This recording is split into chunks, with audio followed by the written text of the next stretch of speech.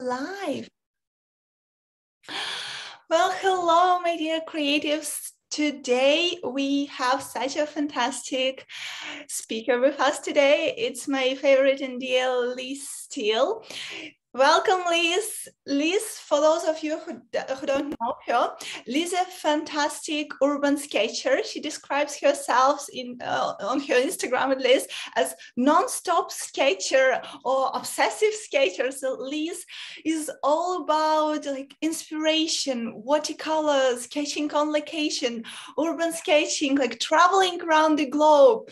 Yeah, like not now, obviously, but like in general.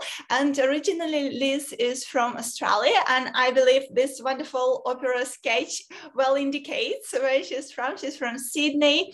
So welcome, Liz. We're so happy to have you here today. And yes, my first question, even though I did like a quick introduction, I'm wondering, like, how would you describe who is Liz Steele? Like, what's the story behind you?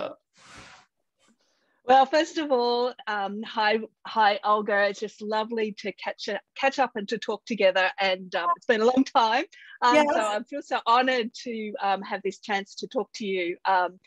So, first question: how do I describe Liz Steele? So, a number of years ago, I found a description online of myself, which I thought was kind of funny. Which is Liz Steele is a urban sketcher. She's an architect. When she's not traveling the world, she spends all her time in tea rooms. And I went, oh, hold on a minute. There's more to my life than just traveling and tea. I'm an architect by training, and I always did a lot of hand-drawn drawings as part of architect, even though we live in a digital age. And then I discovered watercolor. This is like before I went online, and I thought this is what I've been looking for all my life, and just started sketching my life. And then, of course, I discovered Flickr, which is like before Facebook and Instagram, and became very much involved in some early online groups. Was there when Urban Sketches first started, and became a correspondent very early on. And then in 2013, 2012, end of 2012, I actually left my architecture job to have a bit of a break and to do some teaching, because a lot of the urban sketchers encouraged me to actually start teaching. And so, yeah, I left my architecture career and I didn't decide to do it permanently at the time, but it just happened.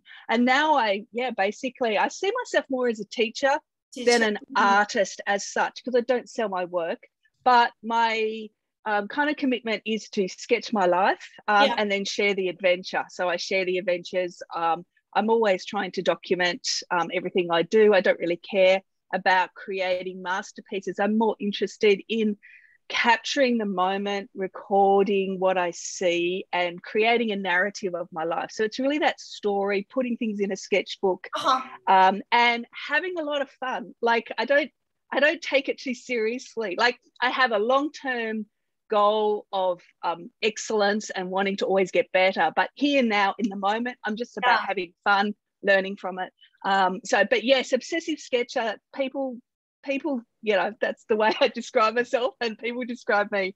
Even your hashtag on Instagram is like a creator of sketching now courses. I really love this now in the description, because for me at least it indicates the presence, like, because at least for me, when I do sketch on locations, I feel that I'm so present, because by nature, by personality, I tend to be a little bit anxious. And for me, sketching on location or like sketching for projects, it's kind of a meditation for me, because it puts me in the moment. And even now when I'm recalling like my travel to Paris or to Europe, to Russia, when I go through my sketchbooks, I can remember like every moment, like what I did. Probably this is one of the best things that your students get from like your teaching and from your courses, right?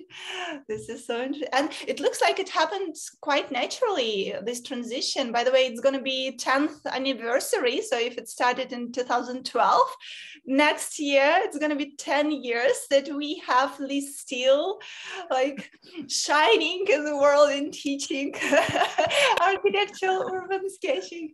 This is so wonderful. Yeah. And yeah, by the way, welcome back to teaching. I know that you're just back from your short vacation. You've been in Australian bush and sketching nature.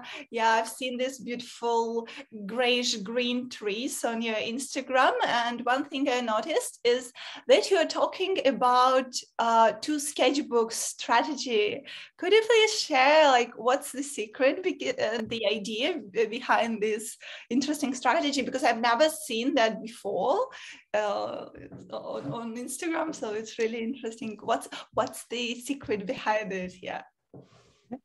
Okay, so so much to catch up. But yes, what you're saying about sketching now and about being in present, I think is one of the really important things, and that idea of the experience of the sketch is so important, rather than being stressed about the end result. And if you can kind of go, right, I'm here in the moment, I'm enjoying the process, then that's like a real secret to enjoying it. And yes, I used to travel the world and spend 4 months overseas in every, like 3 to 4 months traveling a year. And of course now we're kind of unable in Australia. We're unable to and in New travel. Zealand as well, yeah. There's a ban on international travel. And like earlier in the year, I had a wonderful 6-week road trip exploring my state. But here in Sydney at the moment, we're locked down. And so instead of having my state to explore, I don't even have all of my city. I have just my local government area and a 5K radius where I can go out for exercise and outdoor recreation. So I recently had 2 weeks holiday vacation, which I had planned to travel up the coast for.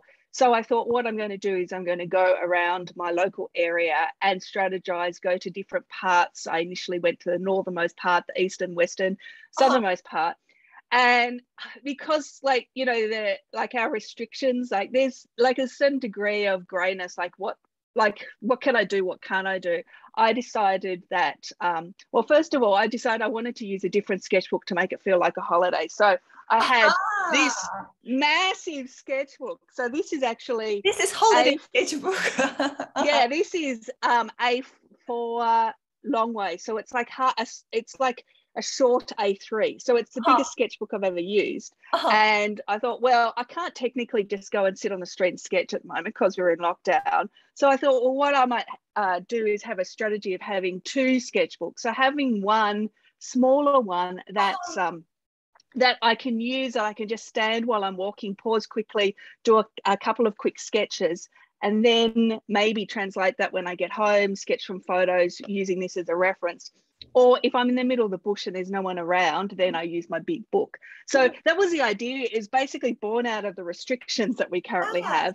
And this little book is, it's actually a Greenwood book. It's got a beautiful cover. It's an Australian company from Melbourne. And it's not really watercolor paper, but what I found was amazing. So these are like what I did just quickly. Oh, I'm hopeless at this. Okay. Quickly standing up. They're really, really quick sketches. I don't care about whether they work or not. And it's just that liberation, that freedom of using colored pencil, something different. I don't know what's going on. Just really, really quick sketches. Oh, this looks fantastic. Even like this, like supermarket, right? So you sketch and you record, document like such a like routine things that like you can see from a different angle at this activity, right? So even going to grocery shopping becomes kind of adventure now these days. Yeah, and so now I've actually got this. I'm actually keeping it, and so like normally if I go for a walk, I don't want to bring all my gear with me. So now I go, right, okay, this is my walking book. So this is a separate book and it's just a collection of ideas. If I see a scene that I like, just really quickly, less than a minute maybe, quickly capture the essence, chuck a bit of pencil on and then go for it. And kind of separating the kind of capture of ideas with the production of art. So in a way, it's going back to the architectural design sketching, which is the basis, as opposed to what I was doing with the, let's see if I can find something. Watch it. I'm gonna sit. Yeah. Okay. So this then is this is then my typical. Yeah. Wow, that's fantastic. Yeah, such a fine-tuned drawing. They complement each other so beautifully, right? And one thing I noticed on this smaller one, that you have kind of, is it like a branded still sketchbooks that we can like order online, or because I've noticed it's like an imprint or something. Yeah. On my name. Yes, I think they do that. You've asked me a question. I'm not. Yeah. So yeah, I think they offer that as a service. So it's been really liberating to have this book that doesn't need to be pretty, that I don't need to share. Like, I love the bigger book. I love composing my pages and writing the narrative. And once I got over this mental barrier of having two books, so for me, normally it's all about the story of my life. So I don't like splitting my work over two books. But now that I've accepted, this is just my walking book. And if I want to go back and relive my trip, I'm going to be looking at two books at the one time. My trip. Do you like the way I think my trip? I just stayed home. But I mean, that's how I thought in my mind. And that kind of that real, I think for sketching, one of the biggest barriers is actually starting. And this then, I've got a small bag, I've got a small book. When I'm walking, I've got lightweight. I just pull it out. I don't care. Do a sketch, turn the page. It's almost like a warm up. And then I'm like, what I'm doing with my walks is I'm parking my car in a different spot each day. So then after I've done my walk, I come back to my car and then I do a proper sketch sitting in my car or nearby. So yeah, I think sketching is all like, to have a really strong sketching practice is all about having strategies in place for doing it, because it's just too easy for everything else in your life to take over. And unless you can work out a way that you can actually fit it into your daily routine, it just won't happen. So that's kind of my, non-stop sketcher. It's like, I feel like I don't spend time on my art. I just fit it into my life. You just live your life, and creating at the same time. I think this is such a life hack for lots of people who will be watching this video, because very often people I meet these questions I have such a huge fear of blank piece of paper staring at me from a sketchbook that I even can't start. And simple life hack, grab a small sketchbook or tiny sketchbook, go on location, set a timer even for 5 minutes or 10 minutes and feel free. This idea goes from probably the book that almost everybody read, is Julia Cameron, The Artist's Way. She talks exactly about that, right? How to begin without expectations to create a masterpiece from scratch. Nobody expects that. It's all about expressing your creativity. And I really love this process that you start with a warm-up. You see it is a warm-up, and it reminds me of French impressionists. They also used to go on location, create incredibly sketch drafty piece of art. And sometimes they do fine-tune it, sometimes they send it straight through to the exhibition on the impressionist. And I really love this idea, because you catch this life, these moments, at least for those who have background in architecture, because I also have interior architecture background, and we used to spend so much time on these academic style drawings where you can draw Greek heads of like heroes or Roman emperors for ages. Like you could draw it like for hours straight, and then you find out like that it was so hard. And in this little thumbnail sketch, which took you like 5 minutes to create, you could express so much more of your personality, of your ideas. I really love it. Yeah. And I know why these people were describing you as like Lisa spending your life in cafes, local cafes with these teacups, because it looks like it's your brand now. It's part of your like trademark teacup.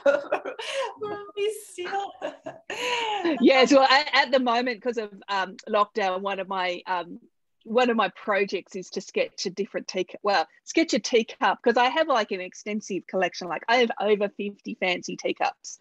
So that was one of the things. It's just like, I don't know what day we're on. I've kind of lost count, but like, yeah, basically doing a teacup sketch for each day was just a way of saying, okay, we're in this repetition of like every day being the same. So let's have a fancy cup to make like a celebration of each day being different. But of course, that's actually quite a lot of hard work, because my teacups I've got to like, go through, find which one. So towards the end, recently I've just been going, I don't care about changing it every day. It's too much work. I'm fine to have the same cup for a couple of days. Yeah, that I think that idea of you said so many things there, but the idea of the essence of the moment. So like when I was working as an architect, often my boss would get one of my scribbly sketches that I did while I was thinking that was done on butter paper sitting on my desk. He'd get it and he'd blow it up to like A1 size. And he'd use the earlier sketch, even though I used to think, oh, it's so kind of wonky and it's not perfect, because it had so much more energy to it than the kind of presentation one that I used to do. And so for me, there is that discovery. Like we're in this interesting space where the sketch has been elevated to be an art form in itself, and social media, particularly Instagram, kind of favors the beautiful, the eye-catching thumbnail. So it becomes, it's like that space of being able to do quick sketches, being able to work in a small book. They're not the things that we see on our feed enough, I don't think, anymore. I think in the earlier days we used to see more of it. And also when you're sketching on a location, it's quite a shock to be around people. So if you actually have a small book and you actually feel comfortable to just sketch standing up, is a really good way to get used to being around people, being like, get over that fear. Because the first couple of times your hand will be shaking. Yeah, so like, what if somebody comes and asks a question? Like, I mean, the funny thing is that what you're most scared of when you first start, which is someone talking to you, is actually the best part about it. Yes. And if I was, I mean, obviously not now at the moment, but like, when things are open, and I go out sketching all day, if I don't have 3 beautiful conversations, random conversations to people, I think, what's wrong with me today? What's happening? Exactly. It wasn't a proper day if I don't get into, some kind of nice I mean, that's the best thing. And I think a lot of people are afraid, what if someone's what if someone's criticizes what's on the page? You just say, hey, I'm learning. Just say I'm learning, and then everyone will go, oh, that's so inspiring. And they always have, I have an aunt that painted. It's always the aunt that paints. They start talking about, they don't really care so much, but just say, hey, I'm learning. If you're trying to draw people and it's like, you're not happy with this, I'm learning. And then people just like think that's fantastic. I don't know. Yeah, this is also one of the like most common fears, right? Like, what if somebody will come and criticize my work? Like, what if somebody will come and say like I don't like it?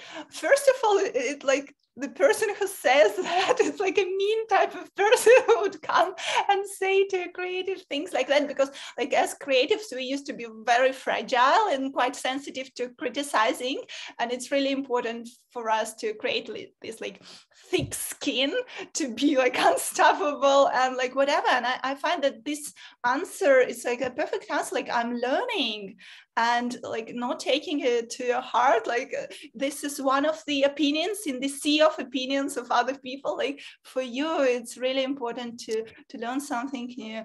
Yeah, and going back to this quick sketch, I also found that very often, in architectural firms, they grab this scratchy, quickie sketch and they actually put it in the like big presentation for their like customers or investors.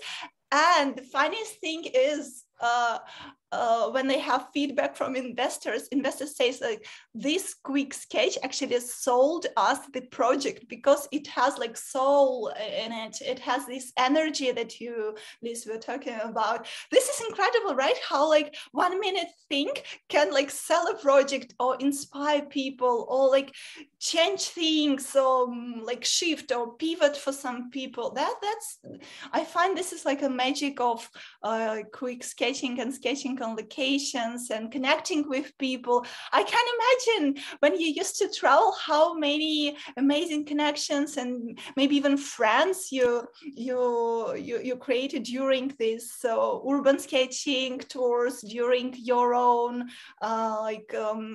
Palladian Odyssey tours, right? All these European.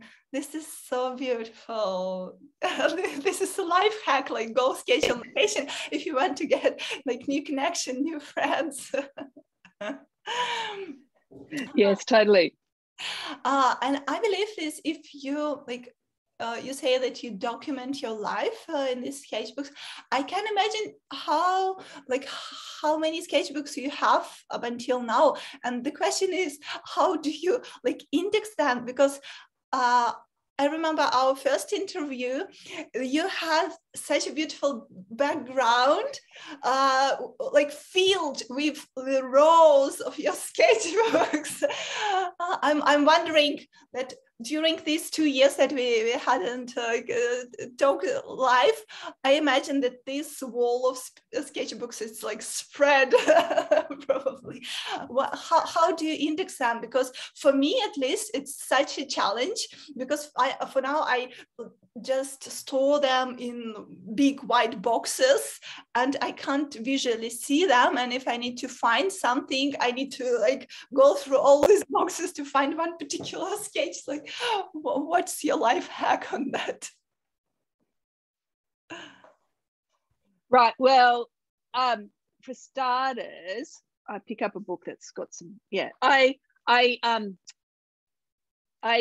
stack my books so that the paper is the visible one. So I actually stack them like into the shelf, which so it's the most efficient use. And then I put a number and a date start of it. Now, because I've basically scanned nearly every sketch I've ever done, not quite, there's a period of about 18 months maybe when I wasn't, because I've been blogging the whole journey. Then I can easily find, I just go to my blog and search, or I just search Google Liz Steele yellow teacup, for example, right? And it will come through on my blog and it'll come through with a heap of different, different sketches. And I can tell from the date. I used to put the date on the file name. And then it's like, okay, so I've got the date now, let's find the sketchbook. And what I've actually started to do, this is still a work in progress, is this is my index book. And so my index book actually has red on the edge. Yeah. So it's easy to find. And the idea of this, and so I haven't finished it, is to write, it's got the sketchbook number, the date it started, and also what sketchbook it is, because sometimes I can't necessarily stack them in order because it might be a small sketchbook. And then my idea is to go on this side of the page and write 1 or 2 signature pages that's contained in the sketch, because as I go back over the years, a lot of my early sketchbooks, there might be 1 or 2 spreads that were really successful that I use as examples in my teaching. But now I created a new course end of last year. I actually went on basically on Sketchbook Design. I went through all of my sketchbooks and I had to try and find them, and it was it's quite a process to do it. So now when I scan, I put the sketchbook number in the file name, and it's so much easier to find. So I've just got to find the number. I don't have to worry about the date. So this is fantastic. So basically it's easy to find because of my obsessive blogging over the years that I continue to do. Not social media. Social media is secondary to me. It's all about the blog where I'm sharing all my work and the kind of progress and the narrative of my life. Once again, that idea of storytelling. So yeah, it is a problem. And I don't know.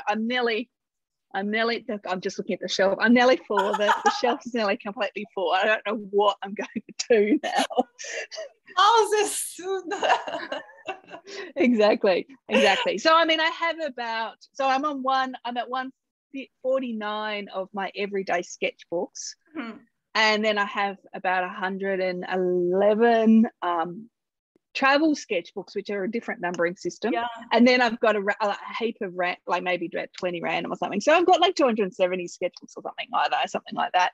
And they grow at about 20 a year approximately. 20 a year. Wow.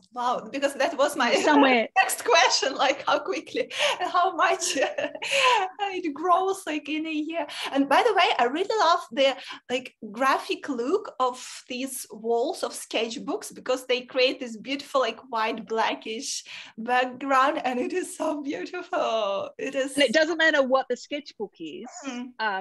What the cover is. Like in the early days, the books I was using weren't very robust. So I actually wrapped them in different colored paper.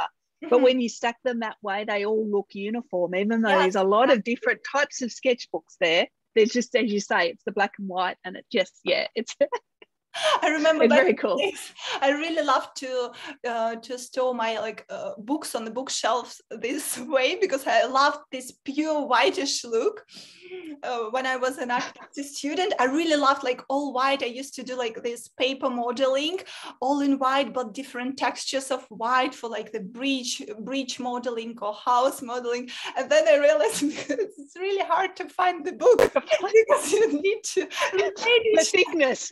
Yes, or the thickness, or the texture look. So I is very trained to different shades of whitish paper. Oh, this is so cool. Yeah. But by the way, talking about your courses, so you thanks to this fact that you sketch the narrative of your life, and this is such a privilege to go on Google and just put in Liz Steele yellow teacup or red teacup, and Google gives you a whole lots of search results for that. This is incredible. So probably this is one of the reasons why you decided to create this new course on sketchbook design. And I know that recently you finished another online course on buildings as well. Could you please tell us more about it, and especially for those of people who will be watching and wondering from where to start, which course is the very, very complete beginner level, so we can have this kind of index and system in mind where to start. Right. Okay. So my latest course is actually a sketchbook design one. So I've been creating in-depth 3-month long online courses since 2014. So now I have 6 of them, and I periodically go through and do what I call a group run through, which is to go through the course with people, and then to supplement all of the pre-recorded stuff with then weekly live streams to review work and to give new answer questions and all the rest. So that's what the buildings course was actually filmed in 2016, and even some lessons in Italy. Oh, wow. I got a friend from Edinburgh to come down and help me film. And Palladio, there's a couple of Palladian buildings as well. So we're talking about Palladian Odyssey. So I have a number of things, and the buildings one's coming up in a few weeks' time at the time of which we're talking about this. So, but I basically have built my courses so that they really build on each other. And the very first one that I did is Foundations, which is really after a couple of years of teaching, I realized there's a lot of people out there who are sketching all the time, but when something goes wrong, they have no idea why. And it's because they haven't been really solidly grounded in the fundamentals of how to see and how to measure and how to flatten when they're out on location a complex scene into like 2D and know where the important edges are.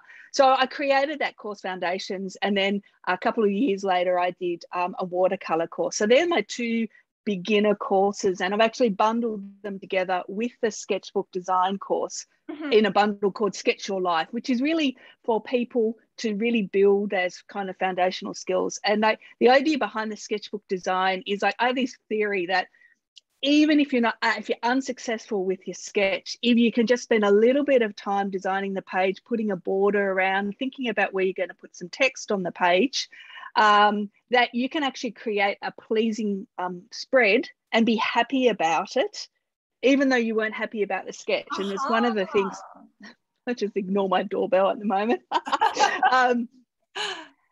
It's one of the things that I think is really important to kind of have some strategies to be happy with your work and to accept your progress and your narrative. And then I have a second tier of courses which then build on those foundations and go forward from then. So we have Edges, which is all about getting the most out of ink and wash sketches, creating better depth and focus, and how to decide what to do in ink, what to do in watercolor. We have the Buildings course, which is very, very specific strategies that I've developed over the years from my architectural background and my love of sketching buildings quickly. We have some perspective in it, but it's kind of a very loose approach to buildings and a way of seeing buildings in a different way, so it makes them easier to sketch. And then I have a sixth course, which is called Watercolor on Location, which is all taking all of the concepts from all the previous courses and doing more advanced composition, more use of watercolor, and so that's a really fantastic course as well. So that's my 6 courses at the moment, and how they all build on each other and how they're kind of they're bundled. So that's the second 3 is bundled together as an urban sketching course. So that's the emphasis really on using these skills out on location.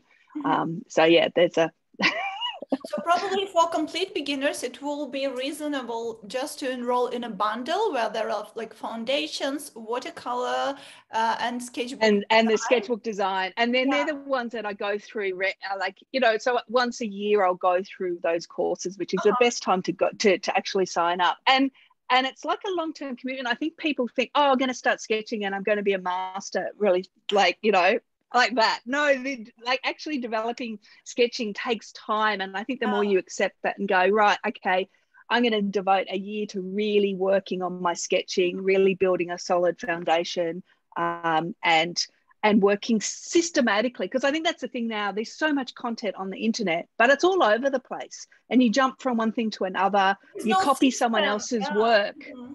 But I try to teach concepts and try to really encourage people to develop their own style. Not so much, I don't want people to copy me, because I break all the rules.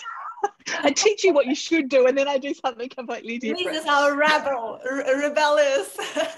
Exactly.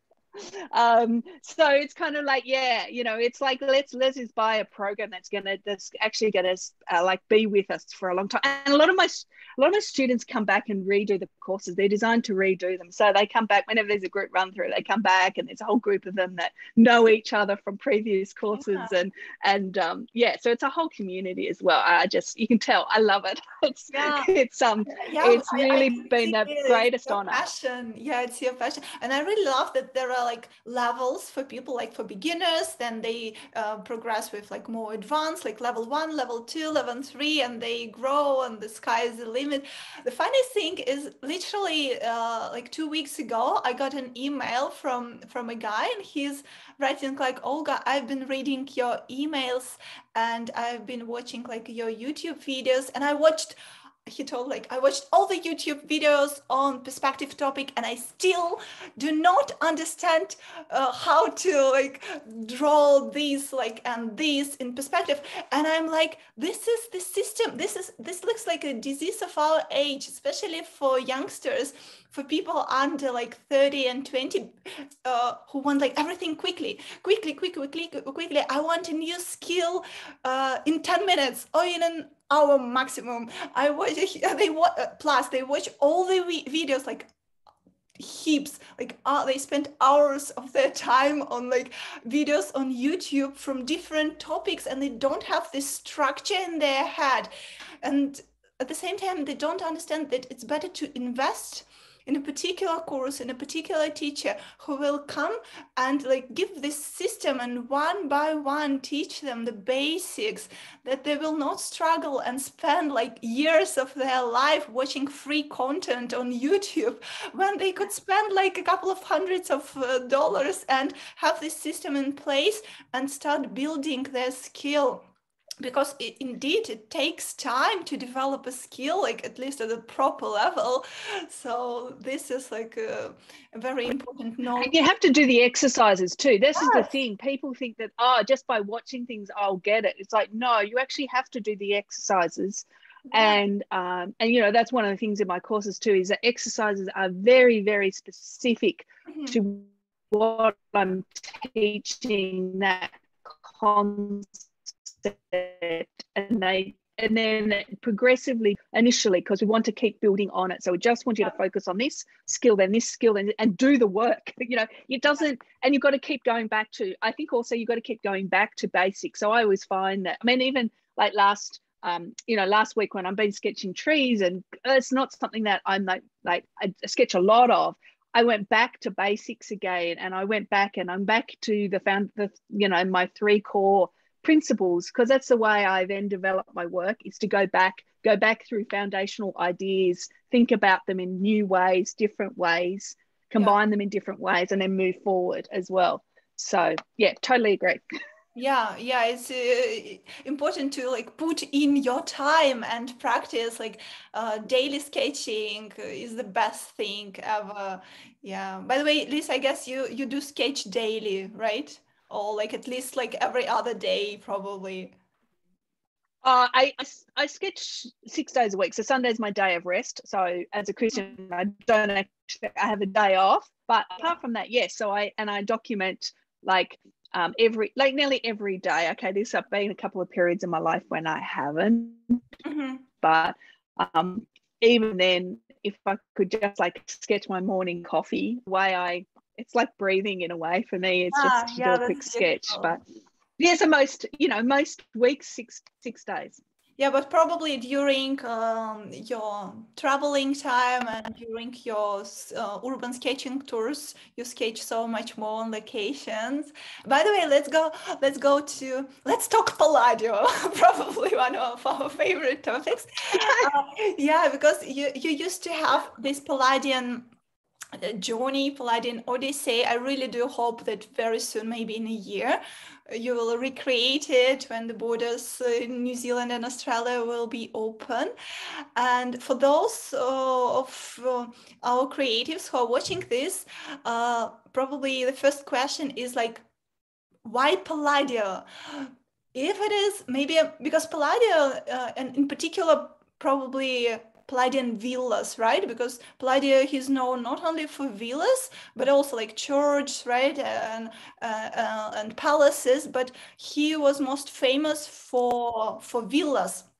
And yeah, I'm wondering like why Palladio? Why you decided on that particular like Renaissance architect?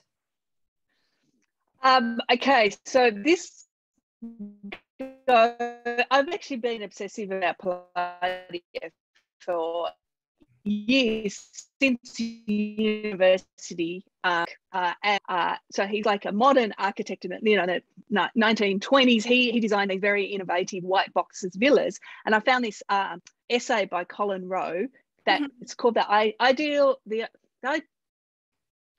Mathematics of an Ideal Villa, and he compares Le Corbusier's villas with Palladio. So that was like the first time I kind of really, and I got really excited about this idea that that, you know, that particularly that modern architecture, the big names are so steeped, and like Le Corbusier in particular, so steeped in the work of earlier history. Because yeah, I think at a university we're just modern, just contemporary, don't worry about history of architecture so much. So I was really fascinated about learning from history and learning from principles. So I've been obsessed with Palladio for years, like seriously years. If you go to listdeal.com/Palladio, you'll see how I've been sketching There are so many Palladio. blog articles on that topic. And I just happen to have, this is from 2001. That's fantastic. So 20 years ago, I started going through books and sketching, and this is before I sketched on location. I used to sketch from photos or sketch after my trips. So for me, the idea, like Palladio, so he's like, you know, his villas in the 1550s kind of era are so innovative because he's one of the, I suppose he's the first person to apply the kind of classical temple front to domestic buildings, but not only domestic buildings, but they're rural farms. So they're not grand palaces. They're actually very functional working farms. So it's this beautiful, you know, combination of very precise classical details with great functionality, which is like, you know, very important. And then also this amazing proportion. So he's got all of this mathematical proportion of different sizes of rooms and the way they connect with each other, and hierarchy of the whole and the part. So there's actually so much about him. And also he was a great drawer. So one of the reasons why he's, the main reason why he's so famous, he's the most influential architect in the Western architecture, in English architecture and America particularly. Very, very influenced by his work, lots of copies. And that's because he wrote a book, and he, like, so the four books, right? Yeah. I actually have a second copy that lives in Italy, where he kind of, you know, he drew and wrote about his villas. Like, this page is very special to me because I read it on location when I was at the villa. And it's kind of like, it's in the same way as I blog, you know, you actually, you know, you do well, even as an architect, you design something, you do a drawing, and then you write about it to the client. So it's that kind of process. And then because of this book, very influential. And yeah, it's just like a dream come true to be able to teach sketching and travel sketching in the Veneto region of Italy, which is just inland from Venice, with Mike Botton, who's a local sketcher here, who used to run a furniture business. So he knows that area from Milan furniture fairs and all the rest. And I think Palladio is so good to learn architecture sketching because he has these big, simple volumes, which are great for learning the basics. Because that's what I say, you know, you've got to see the volume first. You've got to see the volume, how it sits in space, the perspective, and then also beautiful proportions, the way things relate to each other, and classical, really very crisp classical details. And so he's just like the most ideal architect. Like, the villas are just, and also beautiful setting, and, you know, you've got all the food and the wine and all the rest to do with Italy in this beautiful setting with really fascinating history. So we have a local historian who comes on the tour with us. And it's like so interesting because it's like it's the Venetian families going inland after they lost some of their trade with the opening up of the New World. So it's like there's like everyone who's been to Venice come on the tour and go, wow, this has got so much connection to, it's like the other half of the Venice story that no one knows about. And so it's this beautiful kind of combination of, you know, great for architecture, great location, fascinating history, all together in one, and really able to kind of build over it, you know, a period of the 6 days, really build skills in a way that is a lot harder to do in just like a normal 2-day workshop, as we go from one villa to another. So I could keep talking. Once you get me going on Palladio, I mean, my necklace is Palladian. Oh my goodness. I love it. But that's from the Palladian window, right? This Palladian window. Yes, from the Basilica in Vicenza. So in Vicenza is just a beautiful city with that. It's got his the Basilica and some of the other palaces. But yeah, and he's just such a he's just so rich. The more like I read the 4 books. from time to time, just pull it out and read it. And I've met some of the villa owners. I've kind of like met yes, it's just been a wonderful kind of combination of what my interest as an architect and as a sketcher all kind of combined together. Just I can't wait to get back.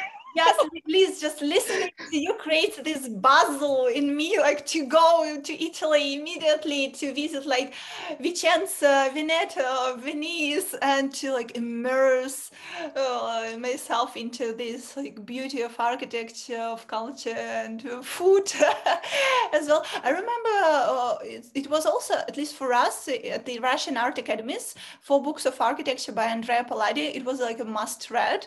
Wow. I really hope that like for those of our viewers who have like architecture background or maybe are currently like architecture students and they haven't read these books yet, we highly encourage you to do that, because you will get so much inspiration from just looking at this beautiful layouts with this golden section and with like these beautiful perfect proportions. And I believe probably one of the reasons why Andrea Palladio became like the most famous architect in the Western world is because he was such a theoretic. He was not only practicing, but he has such a theory on architecture, and like this probably gives so much power to him and to his art, that we are able to learn and learn and learn again from him.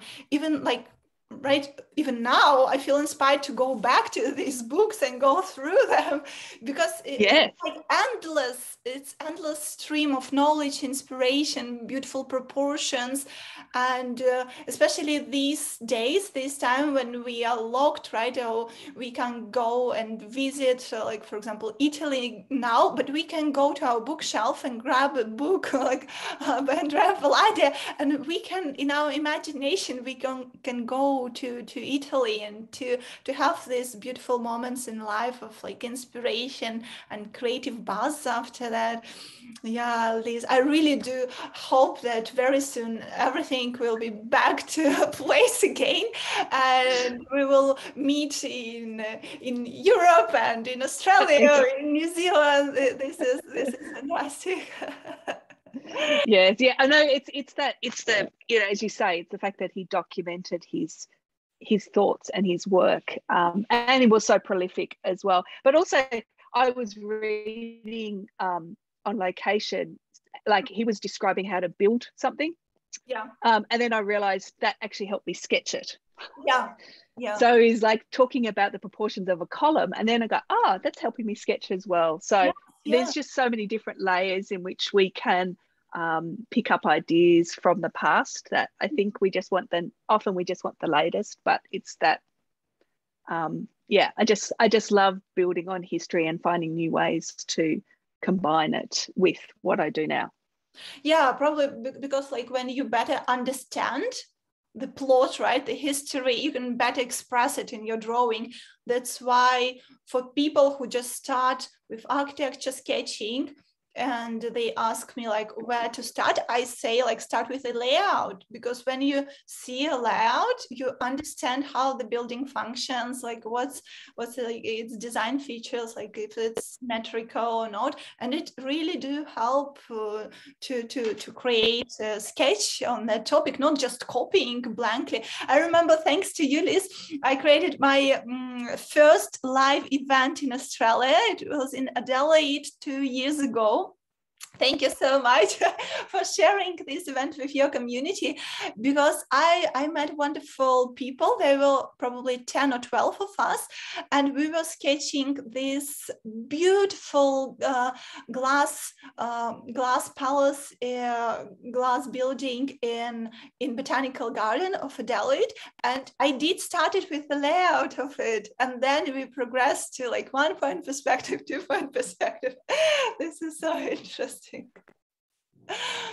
Oh my goodness. Yeah, the kind of understanding of the building, like as you say, the plan, the layout. Like when I'm not just sketching what I see, Yeah. I'm sketching what I understand the building to be, and then translating it back. And so if you just learn, all you have to do is sketch what you see.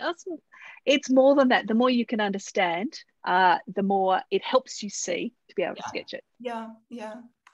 Oh my goodness, I feel like I can talk endlessly, but I look at my list of questions that I've prepared, and I do realize that we need another live stream together.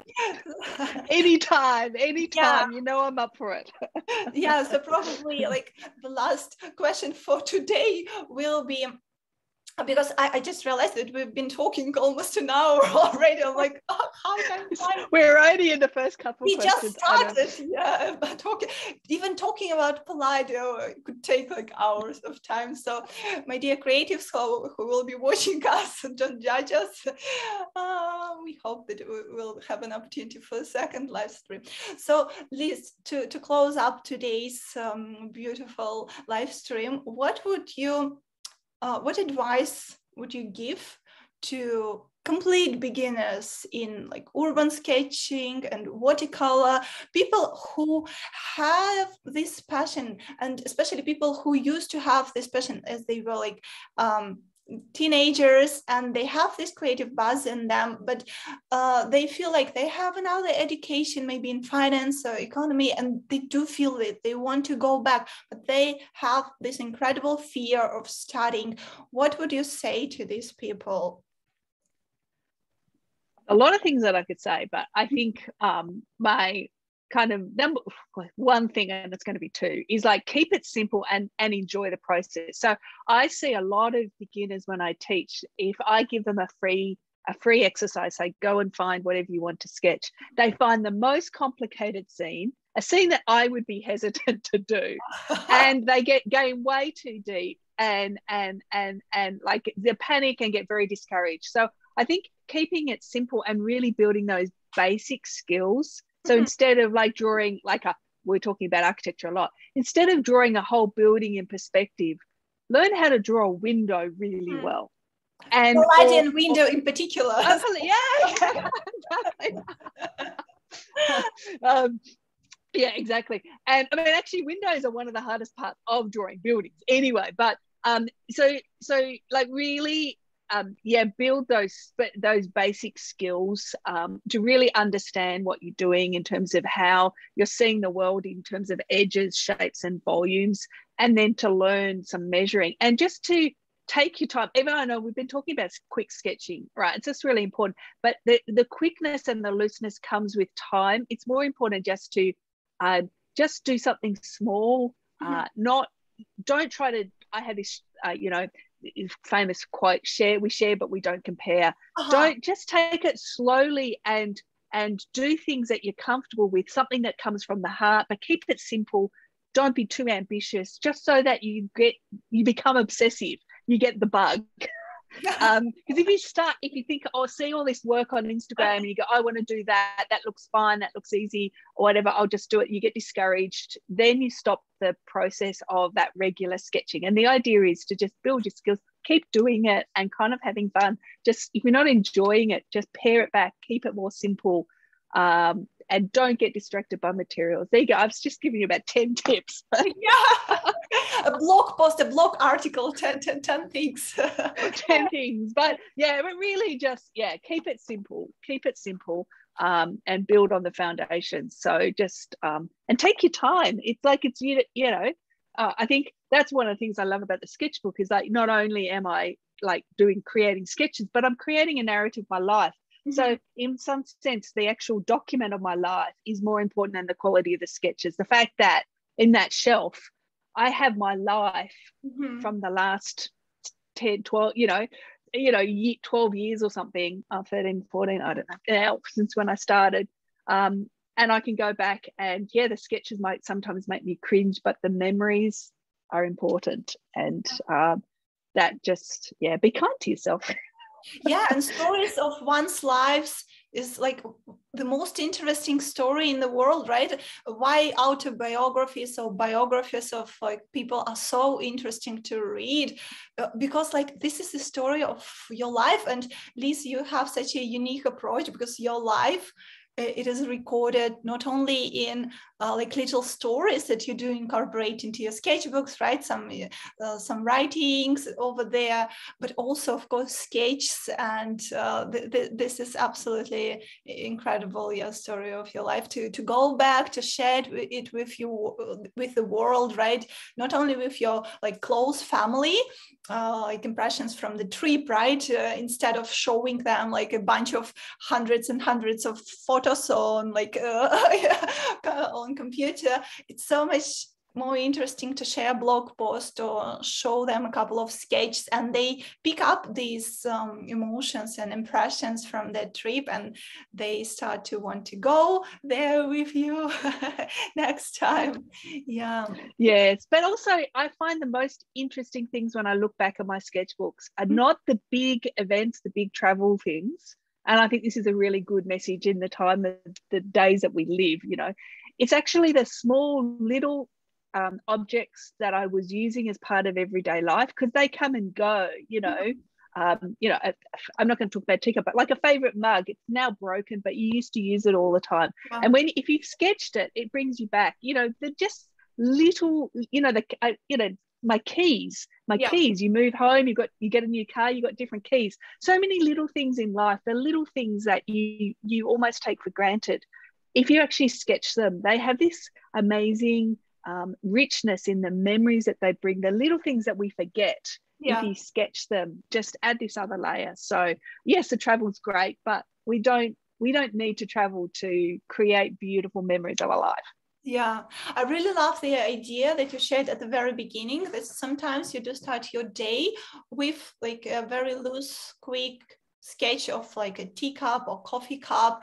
And I think that for a lot of people, it's like a life hack how to incorporate sketching into their life, because very often they're like, where I find time for sketching? And I'm like, where do you find it? Like under your bed covers? You create this time, like you set up, like you're drinking your coffee. Why don't you have like your sketchbooks? It can be like that small, like from like Moleskine or any brand, like A6, A5 format. It can go into your pocket and it's always with you. Even if you're on lockdown as we are and you're wearing your pajamas all day, it can be in your pajamas pocket, right? And you can sketch your pajamas too, because those pajamas will make you remember lockdown. Yeah, and later on you can go back and you can say, wow, this was such an unusual and amazing time that I could learn so much from. And Liz, I really love your idea of this, like sketching small daily things that sometimes we take for granted, right? And I believe that these small things, they do have like power in them, and they create these little memories which are becoming so precious as time flies, as time goes.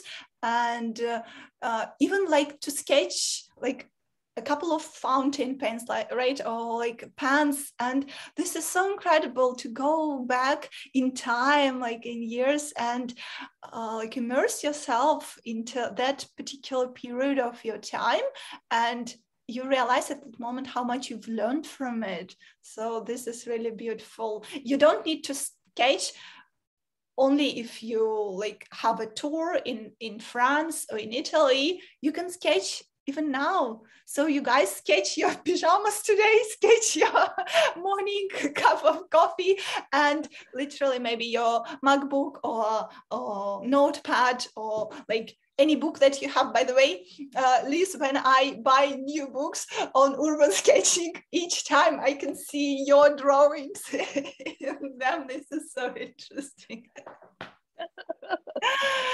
Yeah. All right. So Liz, thank you so much for joining this interview. I got so much inspiration. I really do hope that all our viewers will get as inspired as I did. And yeah, had also so much fun and joy, yeah, to connect with you, to learn from you. So thank you so much for joining. Thank you, Olga. It's just been so wonderful. You know, I love catching up with you, and it's been a long time.